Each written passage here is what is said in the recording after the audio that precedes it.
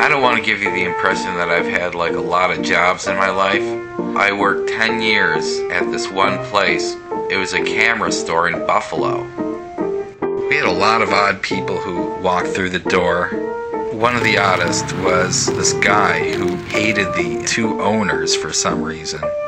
Every so often he would go in the back of the building and he'd break the window. We have a basement window there, and he'd pee in it. We had a lot of odd people, kind of just like that, and one of the odder people was one of our top salesmen, actually. His name was Artie. He had a pretty big following because he was a local celebrity with the cameras. He was always doing seminars and stuff like that about cameras, and people like really trusted him. One of his followers you might have heard of, he actually was the basis for a movie, The Texas Chainsaw Massacre. No kidding.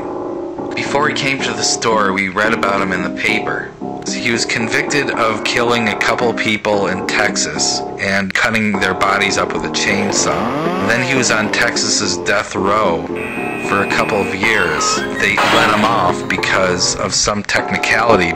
He went to Rochester, and they kicked him out of Rochester, and he came to Buffalo for a short time. Anyway, one day he came in, and he was asking for Artie, and he wasn't there.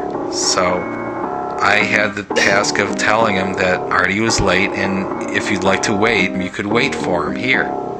So he was waiting for a few minutes, and then the few minutes became 15 minutes, and then half an hour. And Artie still had not arrived. We offered him a chair.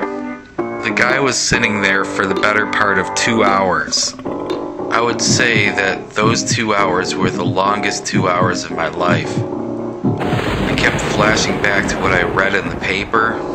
I guess he had a history of violent behavior, and his third wife discovered him taking a bath with a dead deer. The marriage ended after that one.